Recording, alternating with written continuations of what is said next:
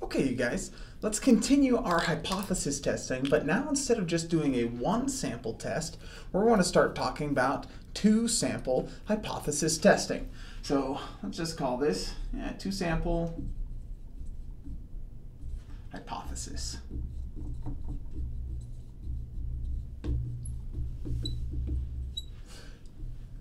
So up to this point, we've really just been talking about comparing like some claim about the population and then collecting data to see if we can see, is that claim false?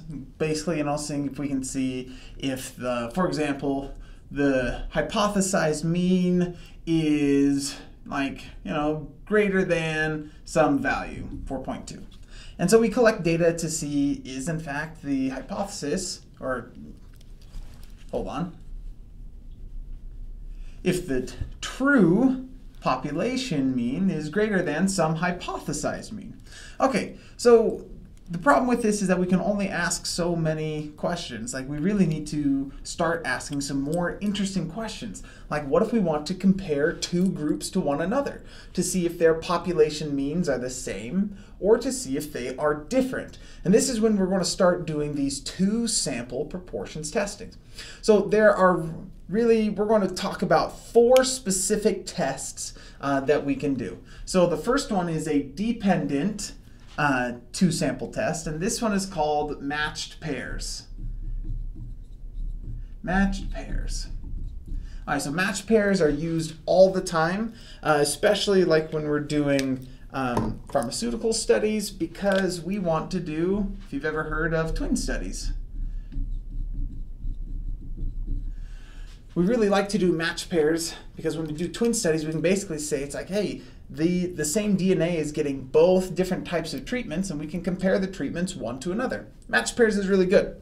But a lot of times we don't have matched pairs, so we can't do this dependent sample testing. We have to do some independent sample testing. So there are two when we are talking about the means. So matched pairs, and these next ones are all for the means. I'll bracket them together in just a second. So the next one that we've got is two sample independent,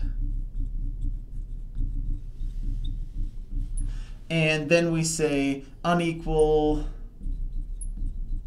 variances. So we're going to do this two sample independent, and this is going to be a t-test. Maybe we'll put that right here. T-test with unequal variances. Okay, so that's another one that we can do. Next, we can do a two sample independent t-test with equal variances. So all of these guys, we kind of bracket these together, and these are dealing with the means. We are going to be comparing the means from two samples, one to another. Whether we're doing matched pairs, two sample independent, unequal variances, or two sample independent with equal variances. The last one that we have is our two sample independent. We'll just put proportions testing. This lets us compare two proportions one to another. So this one is dealing with proportions when we're dealing with categorical variables. So it seems like that we have a lot, but really the groundwork is still the same. We still have to do the same steps with our hypothesis testing. We still have to identify what type of data we're dealing with. We need to identify the populations, because since we're dealing with two samples, we actually have two populations. We're comparing the two populations to each other. And the parameter of interest, whether we're dealing with a mean or whether we're dealing with the proportions. We still have to state our hypotheses. They're tweaked a little bit. We'll see that in just a little bit. We still have to set alpha. We identify our test equations. We calculate out the test statistic and the p-value. And then we reject or fail to reject the null hypothesis. And our conclusions and our confidence intervals are still written in the same way. We just have to kind of expand it to, instead of dealing with one population, we're now dealing with comparing two one to another.